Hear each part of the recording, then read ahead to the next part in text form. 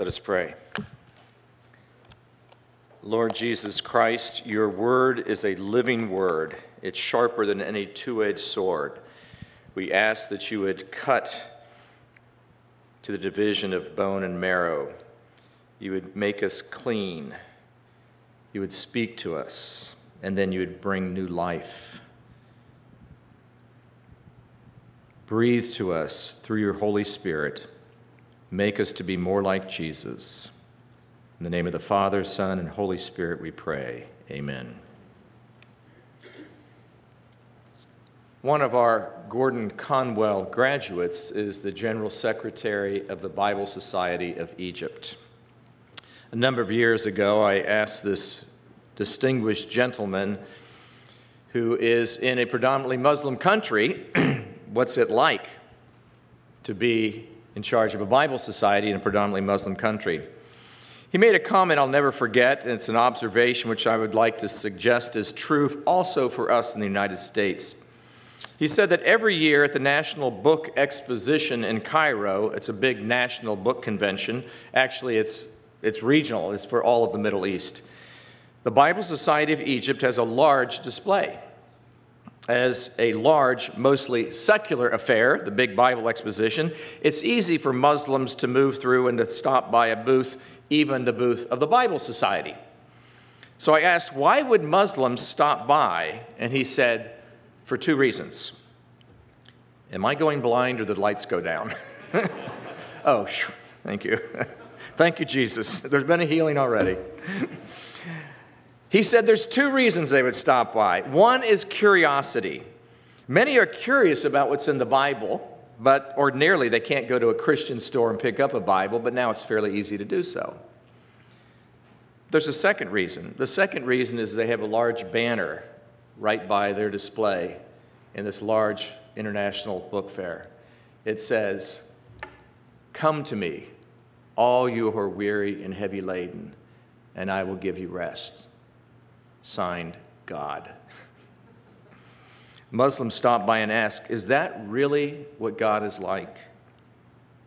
That's always what I was hoping God would be like. Tell me about him. A God who beckons us to come to him when we are overburdened, when we are in pain, when we are filled with loneliness and loss or guilt. This is the true God who took up our burden even before we realize we need help. These few verses are very, very important for us all, but especially at this time, the time in which we now find ourselves. I offer this sermon as a solace, as a salve, and even as a signifier. Before I begin, I want to say something about Scripture. This is, after all, Gordon-Conwell Theological Seminary. All Scripture is inspired by God, and therefore God breathed for edification. However, let's be honest. Each and every passage is not equally as edifying for us, right? I mean, it's okay to say that. You're not going to memorize genealogies, at least most of us aren't, but this. You will? You memorize genealogies? Except for Australians, we don't usually memorize genealogies, but this is worth memorizing, right? This is worth remembering at those times in our lives like we find ourselves now. God will use this throughout your life and in your ministry. You need to be able at a very critical time to look at that poor child who's hurting, or that mother who's lonely, or whose child has just died. Look in the eyes and say, let me tell you what Jesus says. He says, come to me, all you who are weary and heavy laden, and look at them and not leaf through the Bible and find it somewhere. Three things I want to focus on in our brief time together before Thanksgiving lunch, which is not free. I'm sorry you have to pay for it. Some people have asked about that, but we do hope you come to lunch anyway. Our situation, God's promise, and the message. Our situation, God's promise, and the message. What is our situation? Well, we all recognize it. We all feel it very clearly, and Boston University did a careful study to show us what we already knew, but now it's been quantified. As a nation, we are more depressed, lonely, anxious, and angry than before the pandemic, and we're not getting over it yet. Here's what the study has shown the effects of the pandemic on us. Quote, the results showed that 27.8% of adults reported depression symptoms, in contrast to 8.5% before the pandemic. That's a 300% increase. Increases were higher across the spectrum of depression severity, from mild, now 24%, usually 16% before the pandemic, and to severe, now 5% of adults have severe depression. It's usually 0.7%. But of course, it's not only the pandemic, isolation, face masks, lack of touch, and the anxiety of wondering, will it ever be over? On top of all this, as Christians, we are also living in dying Christendom culture. Now, we don't talk about this much, but let me just make some suggestions. We may be critical of Christendom, where the church is often confused with rulers and politics in the secular realm. I've even written about this unfortunate situation. But let's think carefully about it for a moment. It was actually a good thing that basic morality and social ethics and respect, even courtesy, which comes out of our Christian fruits of the Spirit, these were supported by the larger culture in the past. Christendom in the United States created a more generous and giving culture than most countries in the world. But now these traits are no longer supported by our broader culture. Christendom is dead, and we have to adjust to a larger culture which is often at odds with a basic Christian ethos. Basic ethical and moral norms that we could assume, well, they can no longer be assumed. It is little things, but it's a lot of little things. Some children as early as kindergarten are now being taught by those in authority, by their teachers, who they're supposed to respect and they're supposed to obey. They're taught they need to think about their gender identity in kindergarten and first grade. There are books they are reading, and as they read it, these books are promoting trans and sexual fluidity. What about my children? Or to be very personal, what about my grandchildren? What are they being taught? Do you tell your children not to listen to their teachers? It's getting very complicated. And then when I travel a lot and go to some places, I have to be careful about restrooms. I didn't used to have to be careful about restrooms. That never used to be a problem. Have you ever seen signs that have a picture of like a half a woman and a half a man? I don't know what that means. That never used to be a problem. At a recent conference, I had to even make a decision. Do I put a little notice on my name tag that says he, him, they, so people know what to call me? I never had to think about that. Is that restroom sign for both men and women? Can I find a single toilet to make this decision easier? Can I talk about upcoming elections with my friends? And with whom? It's just getting very tense and difficult. It didn't used to be that way. Not when I was at Gordon-Conwell, decades ago. And then there's free-floating anger. Maybe it's just my position, but it seems like I'm a walking lightning rod. Zap! Whoa, where would that come from? There he is, send an angry email. It has never been like that before. Never. Society's changed. We all feel it. I know many of you have the same experience of angry letters and slanderous statements because I've talked to you. I've listened to you. You will get many of them in the ministry, friends.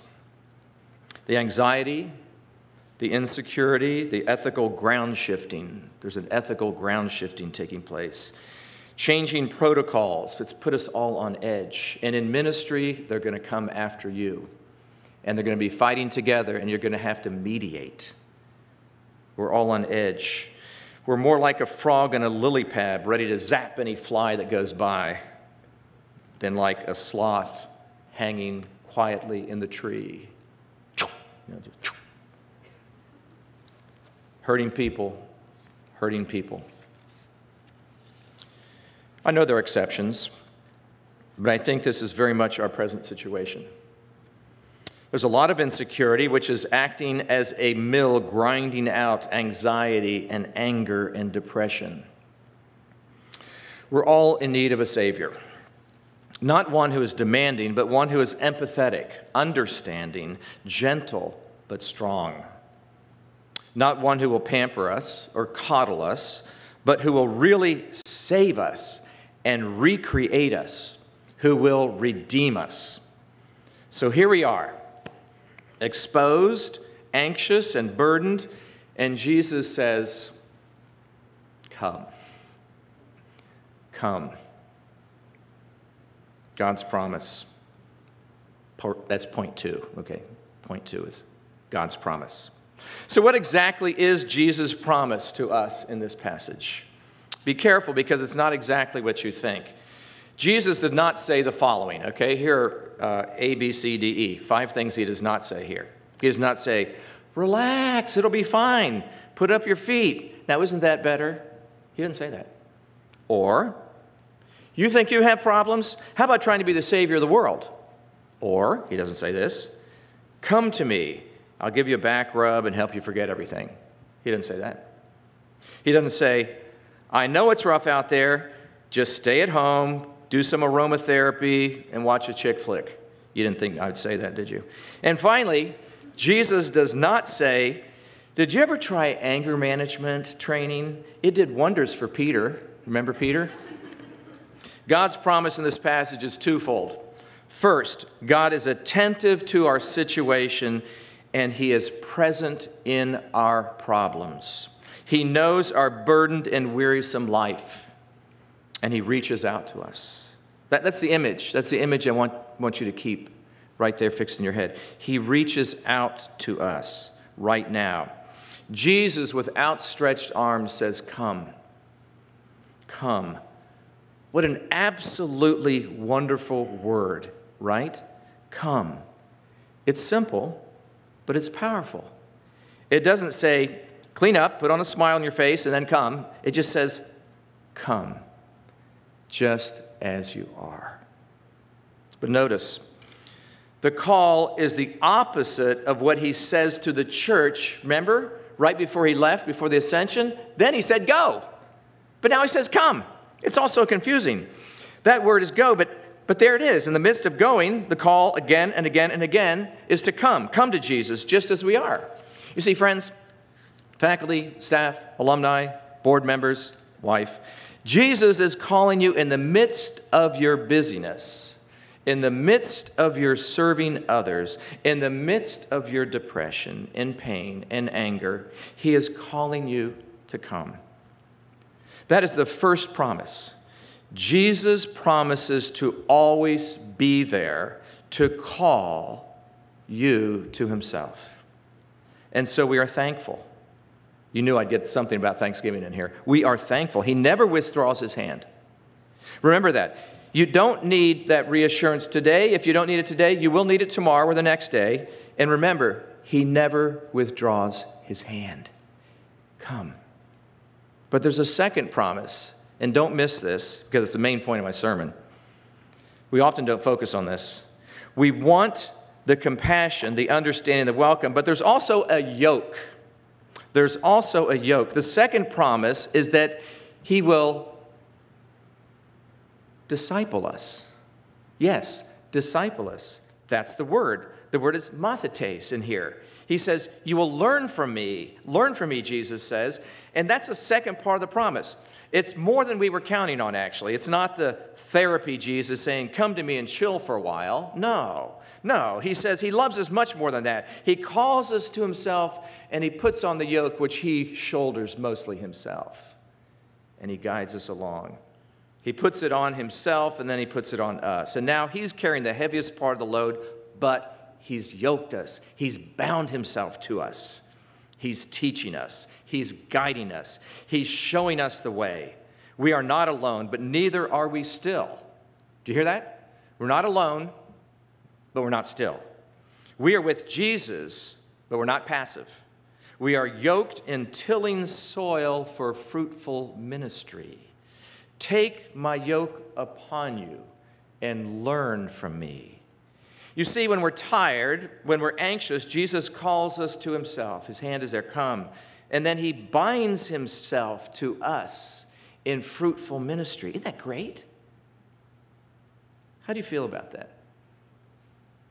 I hope you receive this as a great promise and not as a problem. With a little imagination, this is what I think Jesus is saying to us. Are you ready? I will not leave you alone, but neither will I leave you dead in the water or fruitless. Come, let's do this together. Learn from me. Don't worry. I'm right next to you. Come on, come on. Right foot, left, left. Come on, keep. Okay, let's turn. Let's turn here. Okay, keep moving. Oh, do you see that child over there? Do you see that child crying? Put your arm around him. Ask him why he's crying. Keep moving. Okay, left, right, left. Keep moving. Okay, take up this cake. Take it to your neighbor. She lost her son. She's weary. She's burdened. She's heavy laden. She needs rest. Jesus promises rest and fruitful labor together. Not one, both. This is both and Savior. This is our both and Savior. I will give you rest and I will disciple you. I will invite you in. I will bind myself to you. There's no real fruitful ministry without that rest. And there's no rest except to rest deeper into the life and the ministry of Jesus Christ. But I would suggest that's not all.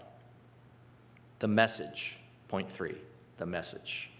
From what we have learned here today, beginning with my little introduction about Egypt, this promise or these promises of Jesus are not just for us. I believe there's a message and a promise for others also.